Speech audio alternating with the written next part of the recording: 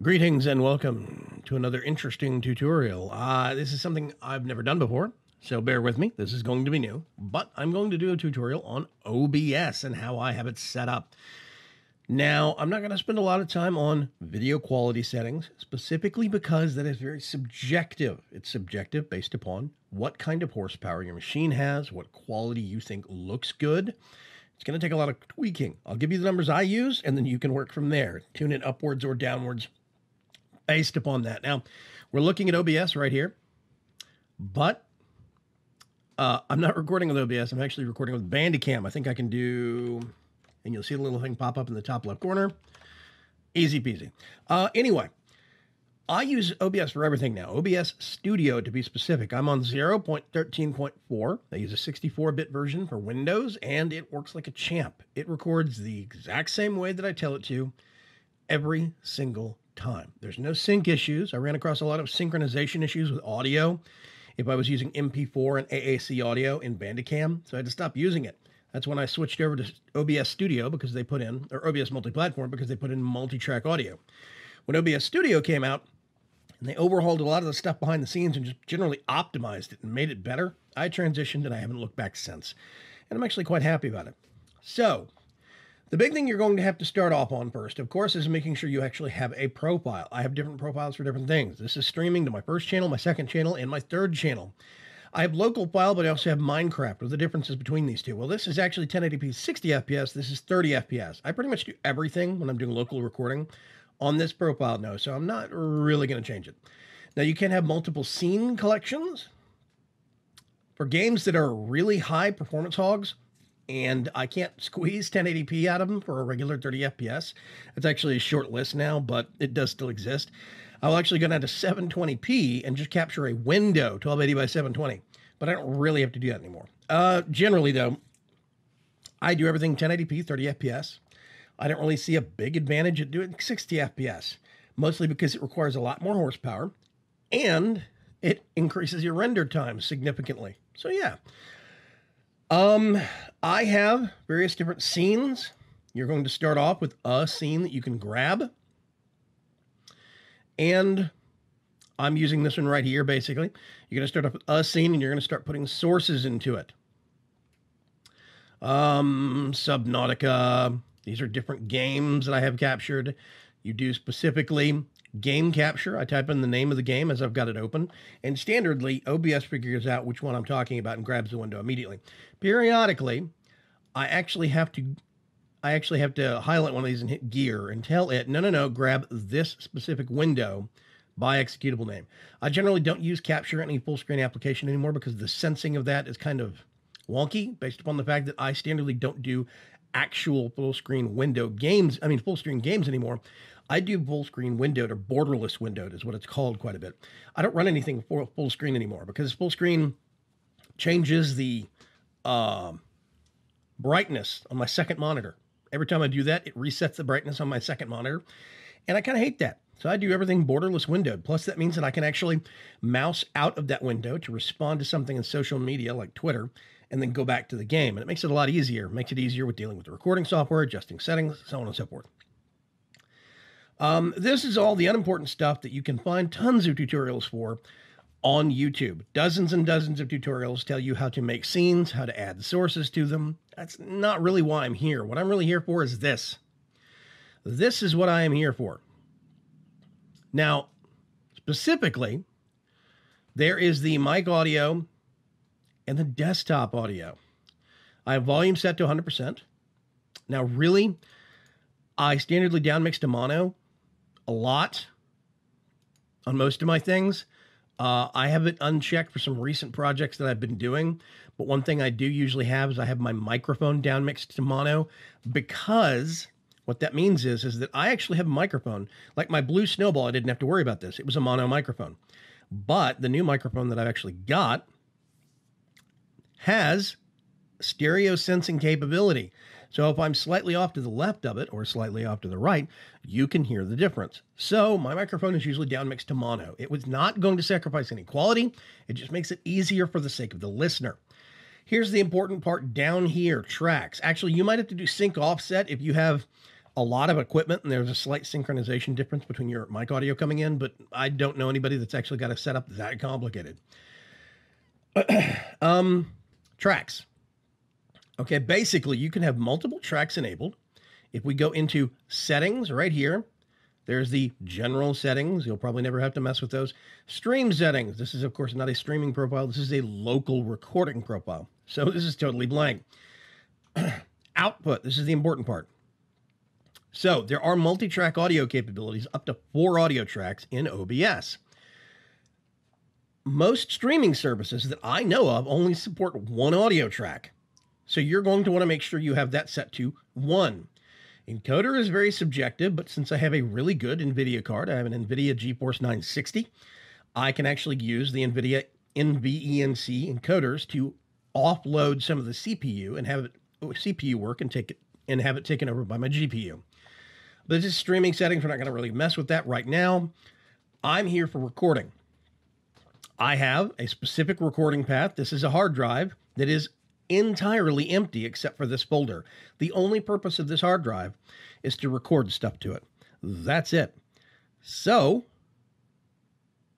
I know very distinctly, all I have to do is glance at how much free space there is on that hard drive, and I know exactly how much free space I have to work with. Now, as you'll notice right here, audio tracks for recording. This is all local recording.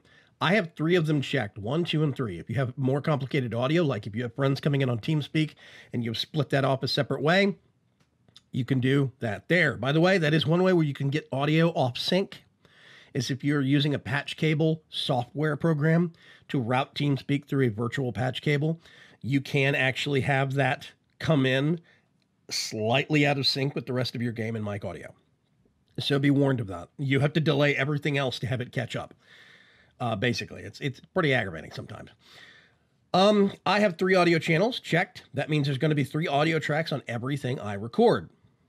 Custom muxer settings, I don't mess with it. Rescaling is if you're going to actually record a 1080p screen, but output a 720p video. Some people might want to do this for the sake of size, video size. Some people might want to do this for the sake of actually slimming down their render times. Those are valid reasons. Profile main, I do constant bitrate specifically because if you actually do variable bitrate, you can run into some problems with some simpler editing software. Some simpler video editing software doesn't like VBR. Variable bitrate confuses it. It's easier to edit. It's more universally accepted, so I use constant bitrate. And I use a bitrate of 25,000. I know some people use 30, 35,000. I know some guys that capture at 60,000 when they're doing shooters and stuff. Now, here's the thing. The higher the bitrate, the higher the quality. Yes, but there is a diminishing return over that. If you compare a 50,000 bitrate capture to a 60,000 bitrate capture, you will be hard-pressed to see difference. If you compare 50 to 80,000, 50,000 to 80,000, you will be very hard-pressed to see much of a difference at all. There is a cap where it just becomes less productive and you're wasting hard drive space. There's tons of videos on this kind of stuff out there on YouTube that you can actually look up where people do all of the math. I really encourage you to do so. For me, I do a 25,000 bit rate. Some people do 30 to 35,000. I think that's a valid range, 25 to 35,000. Just remember, anything that you upload to YouTube is probably going to get processed down to 16,000 to 24,000 range. YouTube will not say specifically what they actually mix down to for a bit rate. They have not given hard limits. I think it's higher for some channels and lower for others based upon how big your channel is. I also think it's dependent upon if it's a 720p video, a 1080p video, or a 4K video. They do support 4K video uploads now. So that's going to change it. In the grand scheme of things, though, I use standardly about 25,000, maybe 30 to 35,000 if I'm recording something like Subnautica. It's about it. The larger your size, yes, the more quality you're going to get, slight increases, but the larger your file size is also. Now let's go to the audio tab over here. I have audio bitrate of 128. Yes, I could boost this all up to 320, and yes, it doesn't actually take up that much space. Audio takes up a small fraction of the entire size of a video. Small fraction. What it does determine, however, is the overall quality. 128 is good enough, With some games that have higher end audio, like when I was recording Alien vs. Alien Isolation, I actually started off doing 192 and then eventually boosted it up to 320. I think that's valid. A lot of times I hover at 192 because I think it's a good middle line. Now, that is basically it for the advanced mode for output, for recording, and for audio. The big important thing here is audio tracks 1, 2, and 3. You're going to want to have at least 3 checked, maybe 4 depending, but I would say 3. If you go over to audio over here, sample rate. I make sure that my sample rate matches up on all my devices. In my Windows control panel, my speaker sample rate is set to 44.1 kilohertz. My microphone is set to 44.1. My capture software is set to 44.1. Everything's on the same speed. This is actually very, very important. You can hit some points where you'll get slow down, stretching, or out of sync issues because one thing is running at a faster hertz rate than others. It's not common, but it does happen. Now, you can do capturing mono or stereo. I actually like to have the game audio in stereo because it really can mess with people's heads when you're playing a game like, when you're watching a video of a game like Alien Isolation and it's dark, you're watching somebody's playthrough and you start hearing those noises off to the sides, just like the guy playing the game is. That's really good for experience, and I like that. Now, I have my standard devices, speakers for my desktop audio, and my line in from my microphone as my mic, auxiliary. You might have more devices than that, but that's what I'm actually working with right now. That's the important stuff. I mean, that's like the important configuration things. Now we get into the nitty gritty. When you get down to mixer, this is where we come back to this, okay? Every device that you actually have will show up here in any given scene. I have more complicated scenes that have 3 and 4 devices listed on them. I have one that has 5. And it's like webcam. Since I don't have my webcam turned on, it's not showing up right here. I have another a second webcam source that I actually can use for more complicated projects that I haven't had to yet. And that would show up as a 4th option. But basically, what I do is I get my microphone and my game, my desktop audio, okay? I use, like I said earlier, I choose to mix down my microphone to mono. It just makes it simpler for the sake of positioning. If my microphone is slightly off to the right, based upon where my microphone arm puts it, I don't have to worry about sounding like I'm in somebody's left ear or right ear for the entire video. This just makes it a lot easier. I put everything on track 1. Always. That's just the way I work, and there's a specific reasoning behind that. If I go into, well, let's go bring this over here. If I go into a specific video and open this up in VLC, it is going to default to the first track of audio when I am test viewing it to make sure that it recorded right, make sure I didn't get any glitches in my audio. I want to hear one thing real quick where I've got my game audio and my microphone audio turned on so I can hear them both in comparison. That will, after I get through recording, that will very quickly give me a mental note of, oh, I'm going to have to boost the microphone audio, or, oh, I'm going to have to lower the game audio, whichever.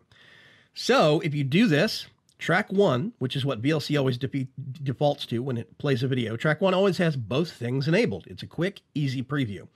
There's another reasoning behind this. If my editing software screws up, you might not be using Premiere Pro like I do. You might be using something like Serif Movie Plus 6, or you might be using Magic's Movie Edit Pro 2015, or you might be using Sony Vegas or whatever. VSCD, I think, is another one. Heck, you might be using Blender. You might have a problem where you throw a recorded video in, and for some reason, track 2 and track 3, it's not seeing it, because there's a lot of simpler video editing software out there that don't see multi-track audio. This means that you always have one track that's got both audios on it. You always have one track where you have everything. That is important. That is a fallback measure. It is a redundancy measure. It means I don't have to worry about my editing software potentially screwing up. Now, I have Adobe Premiere Pro.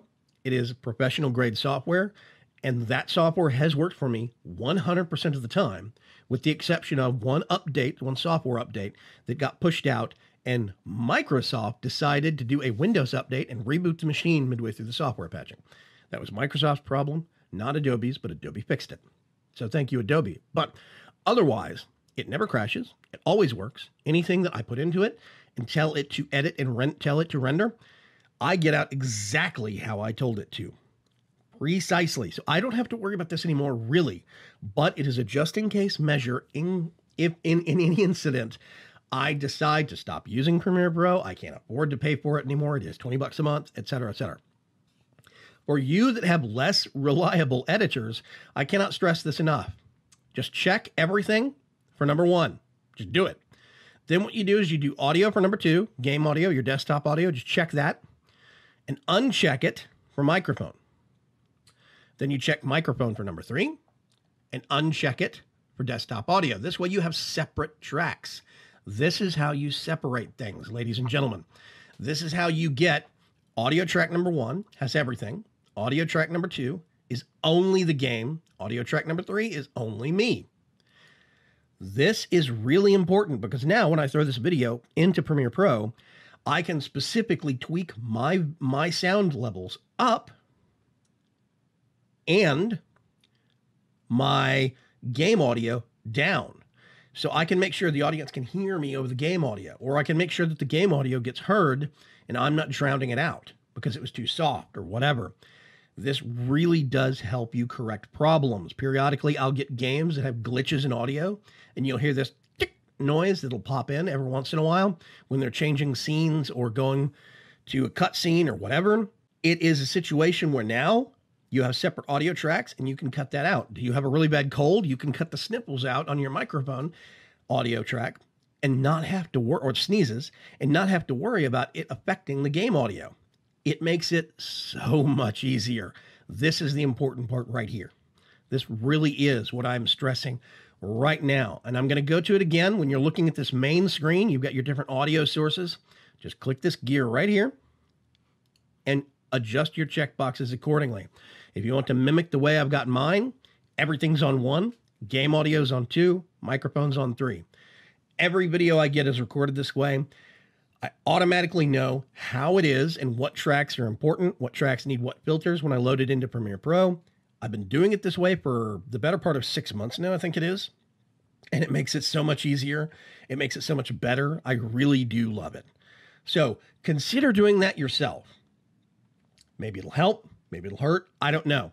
This has basically been a starter tutorial on getting multi-track audio and audio set up in OBS. I'm hoping you guys are going to find stuff like this useful. If you've got other questions, please let me know. I would love to help in any way that I can. I will catch you folks later. Have a great day. Bye-bye.